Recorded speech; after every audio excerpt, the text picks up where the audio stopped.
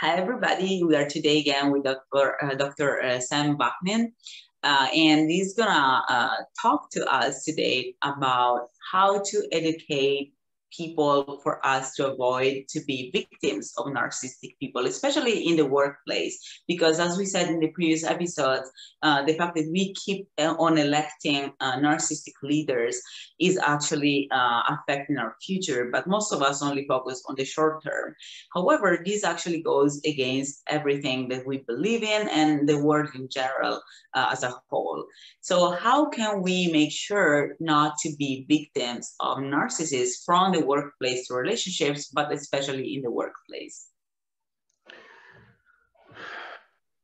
Victims are created victims. They are, for example, people with unclear boundaries or missing boundaries, personal boundaries. They were usually raised up this way. The parents refused to allow them to separate, to become individuals, to individuate. So people without boundaries are wide open. It's like a city in front of invading army. They're wide open. Victims are people pleasers, most of them. They would sacrifice their own self-interest in order to see a smile on someone's face or to be liked, accepted, to belong. This is not victim blaming. This is just to explain that education can only go that far. I can educate a victim, a potential victim. I can educate her from here till doomsday, and she will leave the room and she will immediately become a victim. Education is only part of the equation and a small part of the equation. It would take a day to educate someone to recognize the warning signs and the red flags of a narcissist or a psychopath. If he doesn't respect your wishes and boundaries, not good. If he tries to force on you anything, not good. If he makes decisions and choices instead of you, not good. If he disrespects your opinions and disrespects you, not good, etc. We can combine such a list, we can comprise such a list, and within a day, a single day, we can impart 100% useful and relevant education to every potential victim. But then majority of them, highly and fully educated, would still become victims. Education is not guaranteed. We know, for example, that most victims re-victimize. In other words, most victims go through an experience with a narcissist or a psychopath, and then they go through it again, and again, and again. So I think that happens. I can tell my personal experience too, and I can tell later, my own remedies to it. But like, what do you think that happens? That people, despite being educated, they keep doing that?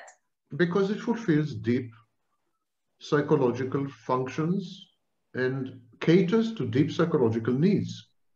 Victimhood is a state of mind and a state of being that is actually adaptive. That's the problem. When you learn to become a victim, because it's a profession, when you learn to become a victim as a child, usually, but not necessarily, but usually as a child, you had become a victim because it worked well for you. It helps you to survive. It gave you some competitive and evolutionary or otherwise adaptive value. In other words, it was good for you to become a victim. It was the right choice to become a victim. For example, if you're a child and there are two extremely abusive and dangerously abusive parents, you better become a victim. Because if you are not a victim, you will die as a child. So victimhood then is adaptive. And the problem, of course, is we don't get rid of this mindset when we are adults and it's no longer needed. And it's embedded. Far more important than education, which is of course important, but far more important than education is coping with these personal deficits, cognitive deficits, lack of boundaries, people pleasing. I mean, it's far more important to deal with dysregulation of emotions, mood lability, impulsiveness, recklessness, acting out, the compensation. In other words, it's far more important to deal with the psychology of the victim than with her cognitive capacity to recognize abuse. We know, for example, that victims of sexual assault, now, sexual assault is not like narcissistic abuse. Narcissistic abuse uses gaslighting. And so it's sometimes very difficult to tell that you are being abused. But if you are raped, that's pretty clear, yes? There's no argument here. You were raped. And yet, the statistics are that victims of sexual assault experience on average 4 sexual assaults. Crazy. In other words, they repeat the experience. Why? They know everything there is to know after sexual assault after the first time. After the first time, as a woman, you know everything there is to know about rape. Why do you do it another 3 times? Because you're a victim. You're preconditioned. Don't you think that, don't you think that the reason why people do these kind of things is because they don't know any better in some sort of sense? Like, for example, being a victim of rape or being a victim of narcissistic abuse and do it again. Don't you think it's because they feel like they have no other choice? Like they've been doing it for so long that then it's just like what their surroundings are rapers, their surroundings are narcissistic abusers. So in the end, these people don't know any better. They live in a cave where they are surrounded by people that make their being a victim an adaptive behavior that is actually successful. So the only way to maybe change and make sure that people don't do these things again is by somewhat changing their perception, like to change what they think is actually good for them, like adaptive behaviors, being a victim, to make them understand that those things are not good for them by changing maybe their surroundings or their perception in other ways. That's precisely the problem. First of all, they're not surrounded. They choose and they attract and they go. For example, to become a victim of sexual assault, you need to actively go to a bar or to a club and pick up a stranger and go with him to a hotel room or to his apartment. These are multiple steps of choice. It's not that she's surrounded by numerous rapists. It's that she goes where the rapists are, where the predators are. So it's a choice, not a happenstance or circumstance. That's the first thing. The second thing is that it's not only that she doesn't have a choice or doesn't know any better. I'm saying she because most victims are women, but it's her comfort zone. What she does best is to be a victim. Now, we all love to do what we do best. I do best writing articles. So I write articles all the time because that's what I do best. A victim does best being a victim. So that's what she does all the time. It's a comfort zone. She feels good when she's a victim. She knows the ropes. She knows the rules. She knows what to expect. When it does happen, it's predictable, no big deal. And gradually there is emotional numbing. And when you talk to victims who had been victimized multiple times, they minimize the abuse. They minimize the victimhood. They say, come on, it's not a big deal. You know, happened to me before, and so on. This comfort zone issue is a huge problem, a huge obstacle to learning and to change. Because change is more frightening than abuse. That's something we don't realize. It is true. Change is more frightening than abuse.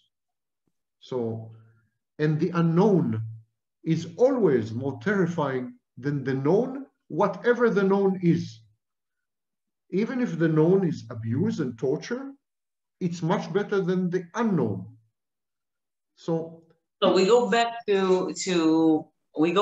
to my idea though, that maybe the only way to change the victims is to show them that not being a victim is possible and is actually more advantageous. Like maybe having support groups, because that's the point. Because also once you, for example, you're a victim of narcissistic abuse, you tend to be surrounded by victims, even if you want to recover by other victims of narcissistic abuse. Still, those people have their boundaries, their thresholds of what abuse, what a healthy relationship is. They have it on the unhealthy zone, right? So their comfort zone is actually a zone of abuse. So what if instead we have, like, we should use maybe psychologists, or I don't know what other like healthy people as examples of what they should actually perceive as normal and not, and show them how those people are very happy instead, and you can learn from that. I don't know, like, I'm just, you know, guessing here, because I really want to find ways for people to abandon these adaptive behaviors and get out of this comfort zone, which is not comfortable at all. But to do that, they have to know that another reality is possible, that people can be different than that and are much happier and much more successful than that. So do you think there's a way to do that? We need to overcome 3 obstacles before we attempt anything whatsoever. The first obstacle is an external locus of control. The victim believes that her life is determined by others from the outside. She believes she has no power over her life. She has learned helplessness. She is disempowered by her own hand. She disempowers herself. There's an inner, negative automatic thought. I'm helpless. I can't help it. There's nothing I can do about it. That's the way it is. That's the way the world is. That's the way I am. I'm defective. I'm whatever. So that's the first thing. This can be done with CBT, cognitive behavior therapy. The second thing we need to overcome is the emotional investment in victimhood. Victimhood is very gratifying because you are not responsible for what's happening to you, and therefore you are not accountable for what's happening to you. You're just a victim. There is this whole movement online, narcissist magnet. I'm a magnet. What is a magnet? A magnet is a passive, totally passive thing.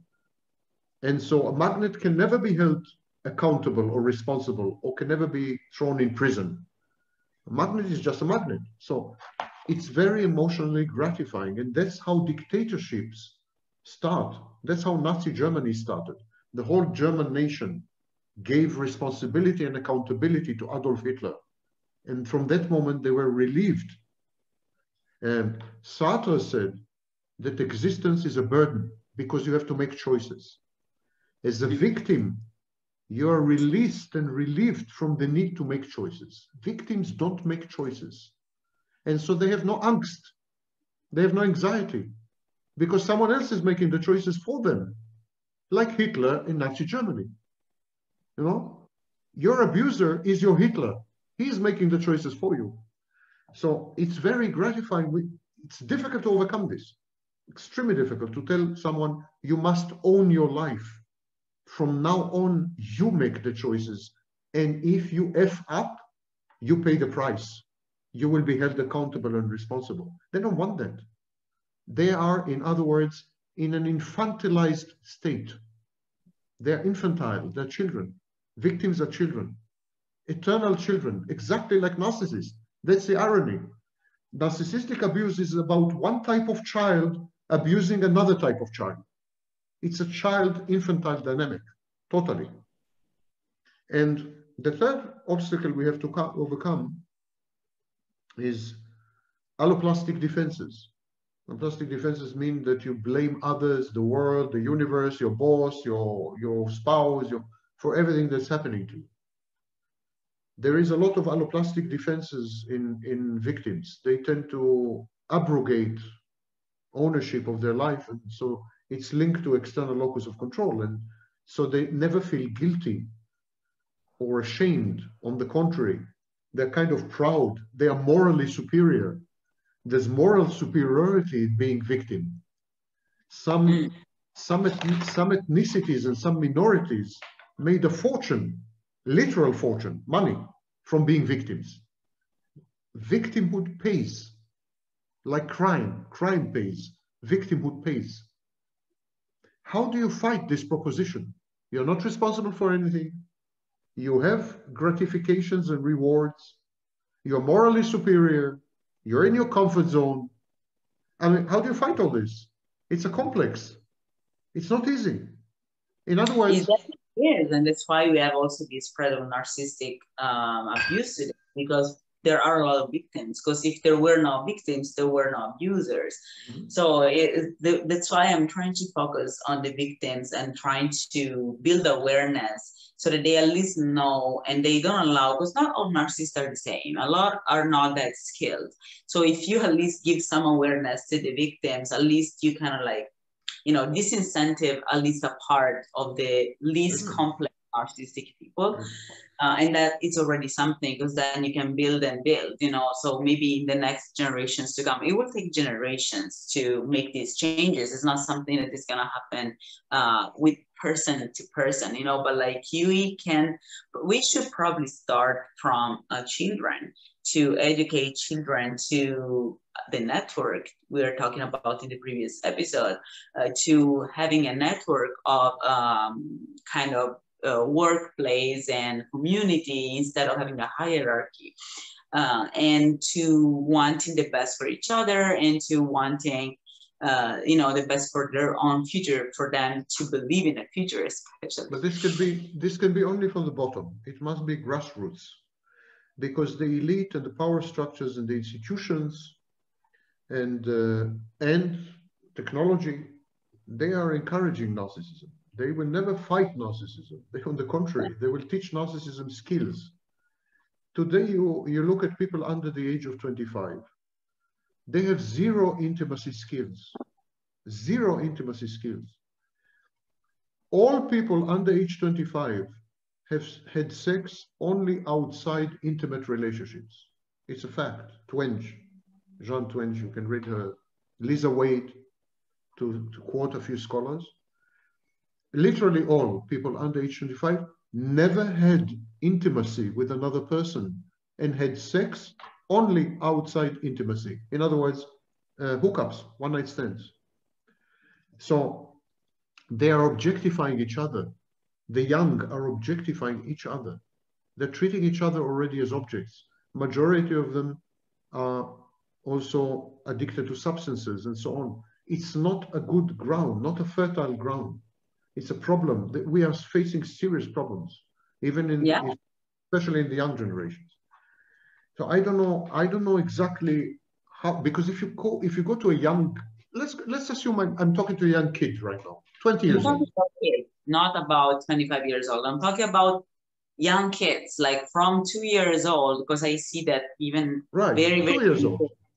Why would I, for example, imagine I go to, not a 2-year-old, but I go to a 14-year-old and I say, listen, this, that, narcissism, this, that. And he says, Mr. Vaknin, is Donald Trump a narcissist? And I say, yes, he's a bad narcissist. He's a malignant narcissist. The kid says, well, I want to be like him.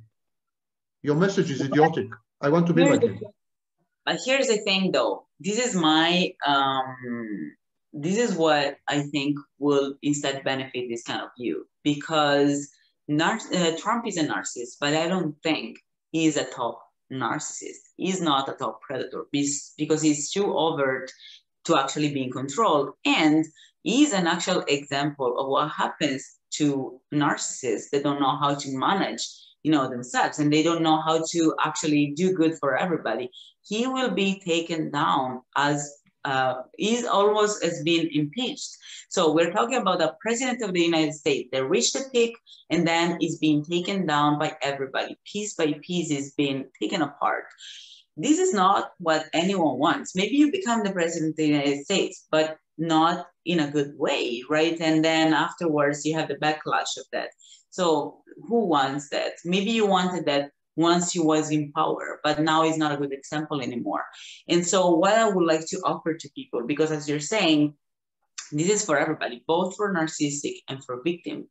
You have to give people a better option for them to want to change, to exchange, to trade their life for something else. So I would like to tell people, to explain people how much more control over your life, over your career, over the world, over your health, over everything in the world, how much more control it gives you to be aware, of all these things, and to not be just a victim that is just trained. Because what narcissistic people do with their brainwashing is to put themselves in your, cabin, like where you are, and in your brain, and start, moving the wires and doing whatever instead of you. So they're basically using you as a shell that is just empty. They're just using you as a mean for their own purposes. I don't think people actually, I don't think anybody wants that, because in the end, the reason why people keep being victims is because they have an ego, and they allow themselves and their ego to be fed. So if you make people understand that, still maybe leveraging on their ego initially, if you make them understand that having more awareness gives you a better position as compared to others, maybe initially you will transform them in some sort of narcissistic people as well. But with time, I feel like that can nurture more people that want the best for everybody, because they will understand their ego will be fed not through being I'm the best, but through understanding that either you do the best for everybody or you will be taken down after a while. Everybody goes through the same sort of abuse from the system unless you change the system. Look, everybody is fed and is trained, and then is devalued, and then is rejected. And then you're 50, you're 60, and then it's difficult to find a job. So it's better to invest in a better world now for you, not for me, not for anybody else, for you. So I don't know.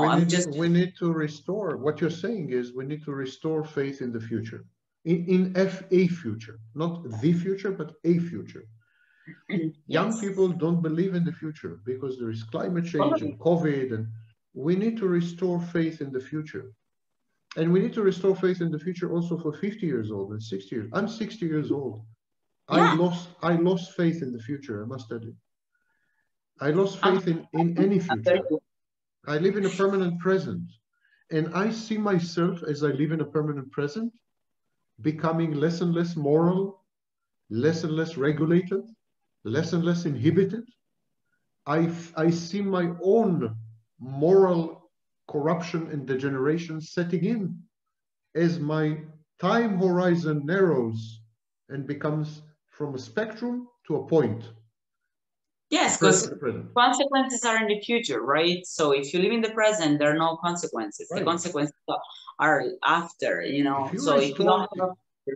you restore faith in the future, victims will understand that their victimhood has consequences.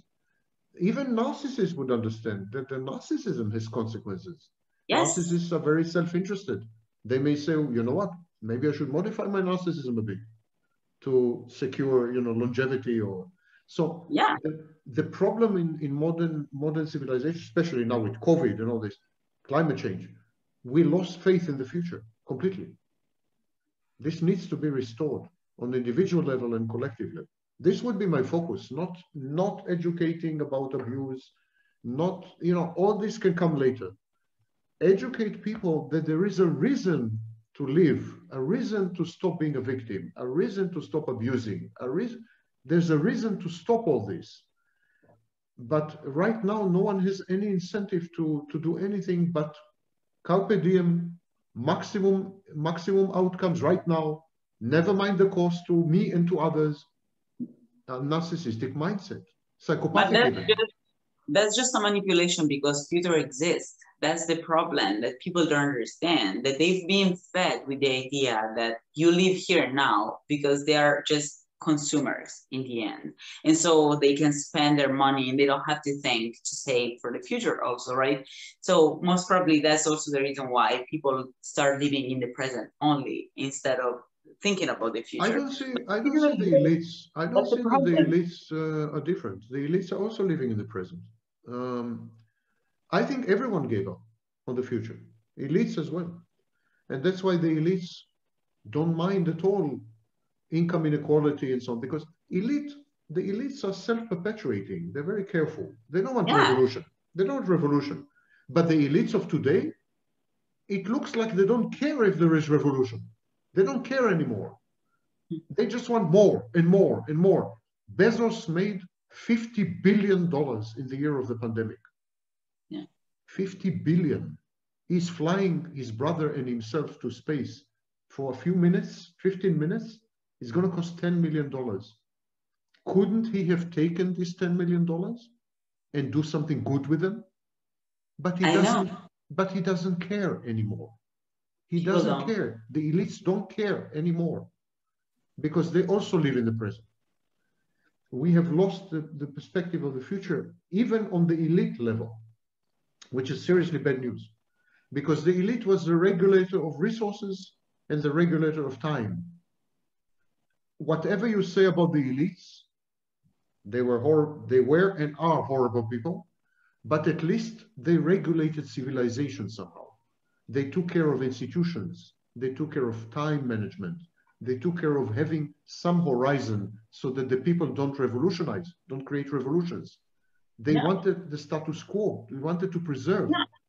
But today they don't care. They don't care.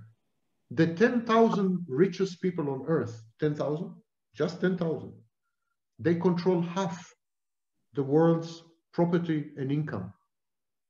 And they don't care. They accumulate so much money, they don't give back any of it, with one or two exceptions. I mean, that's they crazy. just don't care anymore. You know, and this is a horrible thing. And of course, if you don't have a future, you're a perpetual victim. We're all victims. Even narcissists, they're victims. Look how Donald Trump ended. You know, we're all victims. Yeah, I agree. Well, thank you for this amazing chat today. And I would love to continue having chats about this. And like, especially because, you know, like, unfortunately, it is true that it's very challenging. We're talking about a topic that is not just us talking about it. Like, very high experts in the world, including you, are trying to figure out how to fix it, probably, or maybe they're starting to become less and less, you know, willing to do it, or just they started not to care about the future as well. So I hope I'll have you in the next episode. Thank you. Thank you for your patience. I wish you a good day. Hope you had fun during this interview. Take care. Thank you. Thank you so much. See you soon.